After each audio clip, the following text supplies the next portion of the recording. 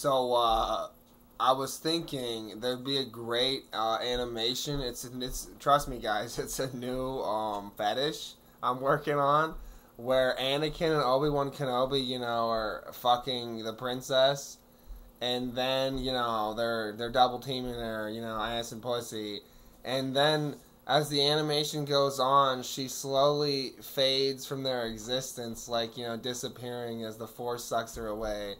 And then they're just suddenly gay and they're making out with each other and their dicks are rubbing together. The end. I hate them so much.